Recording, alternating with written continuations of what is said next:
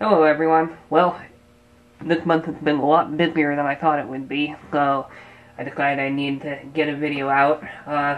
So I thought with the you-know-what on the rise and everything, we probably need something to laugh at. So, here's something to laugh at. This is one of those audiophile grade TOSlink cables. If you don't know exactly what a TOSlink cable, or it's not really a cable, it's more of a, well, I guess technically it is a cable, but it's not, it's an optical cable, so it only carries light.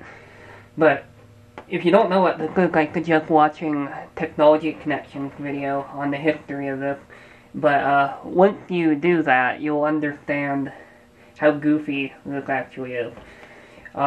Because all this does is carry the same type of coaxial digital signal that just plugging a little RCA jack thing into it would. Because you can use that as a coaxial for digital audio. And it's literally the exact same signal. So I thought we'd laugh at some of the monstrous claims on this box. I don't remember how much I paid for it, but I'm pretty sure it wasn't $10. I think I got this at the Bainbridge Island Rotary Auction, and I probably paid about $1 or $2 for it, in a bundle with a bunch of other things. Anyway, monster cables are good cables. They obviously aren't bad, but they're overpriced and they're sold by dubious means. So it looks like, judging by the logo and all the fonts and everything, that this is a bit of an older one. I guess it would be, because not very many people use TOSlink anymore. I mean, even my Pioneer SB07, which is a 10-year-old, coming up on, I guess, 12-year-old receiver, even that has no real use for this. I mean, I could use it if I wanted to, but if I want DTS master audio or uncompressed audio, I have to use HDMI, because this just doesn't have the bandwidth. So I guess I'll read some of this goofy stuff before I open it. So they're calling this an Interlink Lightspeed 100. I wonder if there were other cables that were like a 200 or 300 series. Yeah, like $200, $300 more. And that's the only difference. But in all seriousness, yeah, I don't know why they call it 100, aside from marketing, I guess. On the front, it claims, highest resolution digital interconnect cable with precision termination for accurate sound reproduction. Greater clarity, higher resolution, more accurate signal transfer, exceptional optical performance. Exceptional optical performance as opposed to what? Not opposed to a cheap cable, like, maybe opposed to, yeah, like, more accurate signal transfer? Probably not. Higher resolution? How? Greater clarity? How? Like, yeah. They don't even try and back this up. Fiber optic cable for the most accurate digital signal transfer as opposed to a coax. See, what they're hoping is that people either don't know or have forgotten that you can just plug one of these into your receiver, and this will carry CD quality digital audio. That's for the magic of digital. You don't need two of them, and you get better quality. And it does carry that same signal as this thing. Fiber optic cable for the most accurate digital signal transfer, for use with DVD, CD, mini disc, and DAC. Yeah, I guess having it mentioned mini disc, I guess that sort of dates it to a specific time period. Precision polished fiber reduces digital jitter for smooth, natural sound reproduction. Yeah. Specially tuned fiber for more precise digital bitstream transfer. Yeah. Flexible and protective Duraflex jacket prevents fiber damage. Okay, so now that's actually legitimate, because these are fragile. So having one of these that's high quality is not a bad thing at all, especially back in the day when these had more of a purpose. Like, there's nothing wrong with getting high quality cables, even digital ones. But past a certain point, you get into the laws of diminishing returns, and with digital sources, that threshold appears way, way sooner than analog cables. Now, am I the only one who thinks that that is a bit too close to the Dolby Digital logo? Like, Dolby? Alright, let's go back to the back here. Sorry, I'm having trouble with the glare here. High-performance fiber optic cable delivers improved bit stream transfer for clearer, smoother sound from satellite receivers, outboard DACs, mini disc, DVD, and CD players. Okay. Ordinary TOSlink cables with ordinary construction deliver ordinary sound. Well, it delivers the exact same sound. While the variety of digital sources on the market continues to grow, the availability of high-quality fiber optic cables has lagged far behind. Citation needed. Cables with TOSlink connections abound. Finding one that lives up to the level of performance required by a digital source, however, is no easy task. In fact, most TOSlink cables feature second-rate construction and cheap materials. Oh, because they can. Watch Technology Connections video. That was sort of the point of TOSlink. The result? Inferior data transfer. Not really. A landmine for the enthusiast in search of the better sound digital components are capable of delivering. Interleak. Light-speed 100 fiber optic cable, precision polishing, and rugged design make the difference. Lightspeed 100 offers high performance of value and a durable design. Well, durable design, yeah. That's so far the only valid selling point of this cable. A high-density molded PVC connector boot with heavy-duty strain relief provides superior protection of the delicate fiber. The fiber itself is encased in a protective, flexible Duraflex jacket that makes routing through entertainment furniture and shelving easy. A precision-polished termination and specifically tuned fiber deliver incredibly accurate transfer of digital audio source signals. Yeah, just like the cheap one. The resulting reduction in jitter causing dispersion in the digital data stream means smoother, more natural sound. And because ILF 100 is a purely okay, so they have sort of a model number there? Okay, interlink lightspeed, I get it. If a purely optical means of transferring bit streams, you won't run the risk of annoying ground problems like hum and buzz. Yeah, you know what else does that? The really cheap $5 ones. Pause for a moment. Okay, I can't believe I didn't catch this, but I was editing this and wow. Okay, so it says that you won't run the risk of annoying ground problems like hum and buzz.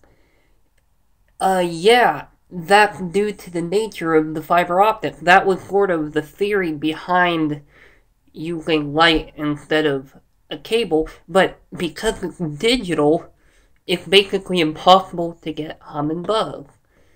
So, yeah, I can't believe I didn't catch that because that's arguably the most absurd piece of writing on this packaging. Okay, back to the video. Now, I think I should clarify, I do consider myself sort of an audiophile, like an audio equipment enthusiast. I take audio quality more seriously than most people do, but I can still enjoy low bitrate music from time to time because the music is good. So I don't pretend that I have to have tens of thousands of dollars equipment to enjoy music. So I can appreciate high-end cables and stuff, but they have to make sense. Part of the appeal of digital is that you don't need high-quality cable to get good sound. Monster's precision polished TOSlink connection maximizes transmission. Traditionally, connections have proven to be the weak link in fiber optic design. Monster has overcome this obstacle by precision polishing our connection for a perfect termination of the fiber. The result is a high signal transmission, low internal reflection, and minimization of jitter and time distortion for cleaner, more natural sound. So basically what they're saying is it's over-engineered. Now that's not inherently a bad thing, obviously, but there's just no point. It really is quite over-engineered for a cable that's only 2 meters long.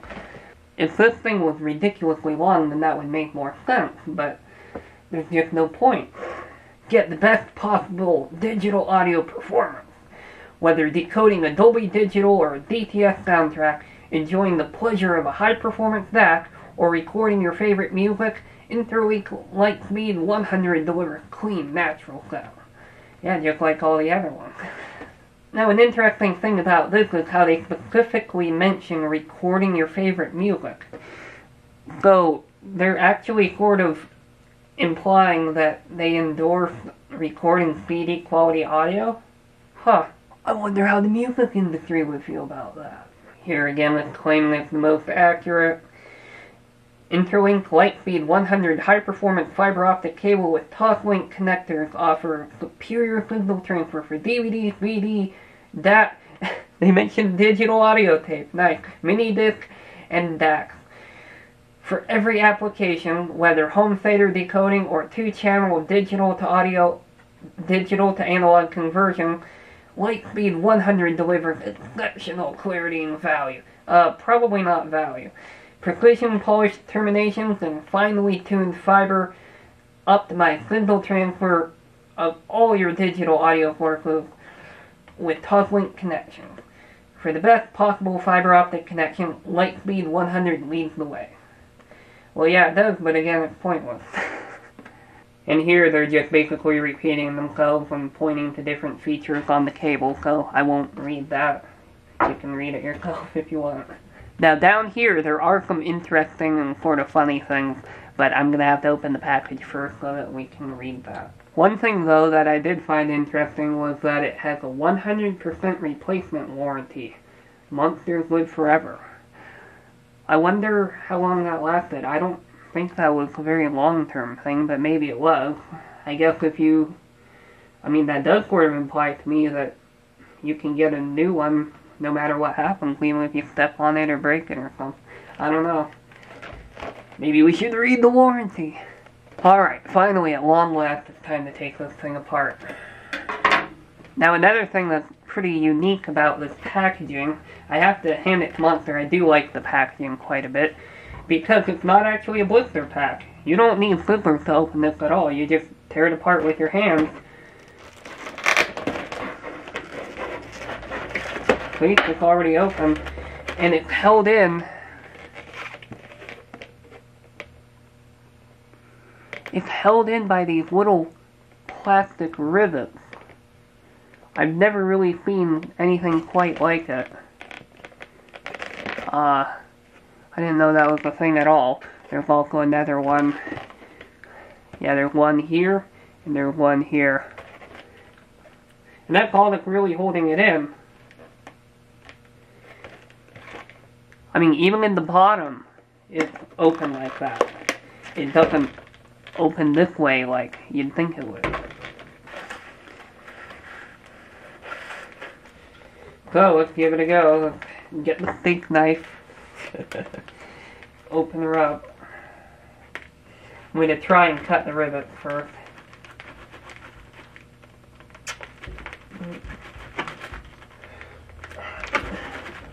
Save the packaging.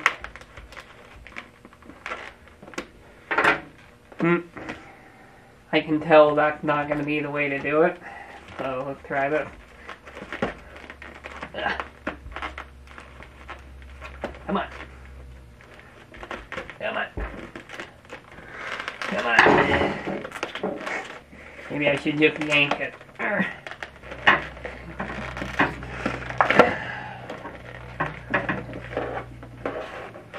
Dang, this thing.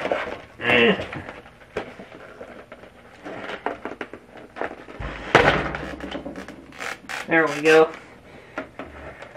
Alright, I'm just going to open that one rivet. And there's the cable. I'm just going to leave it in there. It's just the TOSlink cable. And here are those hookup instructions I mentioned. It basically just tells you to take the protective plastic off, because these things all have these little protective caps on them. So yeah, it basically says, don't be an idiot. Sort of ironic. Interlink Lightspeed 100 is protected under one or more of the following U.S. and international patents. And it lists a whole bunch of patents. That's interesting. I wonder if those are patents held by Monster themselves or held by Toshiba. because ever wonder why it's called TOSlink, TOS? Here's the funniest part. Monster Cable, Interlink, Lightspeed, and Duraflex are registered and unregistered trademarks of Monster Cable. So what they're doing here is any one of those may or may not be a trademark, but they're basically saying they're trying to scare people into not using Monster and Lightspeed, which I'm guessing those two are not actually trademarks held by Monster. But they're trying to imply that they are. And of course, it's made in China. I find it interesting that that's a sticker, though. Maybe they had different places that they were made. Okay, one more thing. I see a little tag on here, and I'm curious. I want to see what it is. So, I guess I will take it out of the packaging after all. Here we go.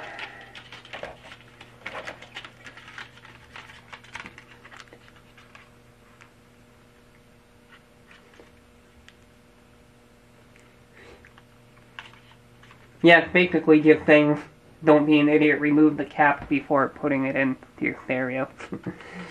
I mean, to be honest, anybody can make that mistake. I probably could, too. Well, there you go. That was a look at a vintage, high-quality TOSlink cable. Yeah, I love laughing at stuff like this.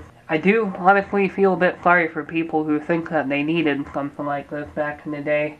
And it still happens. You can pay tens of thousands of dollars for cables for no reason. And it's sort of sad. As Dave Jones from the EV blog says, it's the Audiophile market. And yeah, that's very true. It does rely on fooling people. I mean, there's no other way to say it. Like, these claims back here, most of them are not valid, objectively speaking. Should I try registering the warranty? Ooh.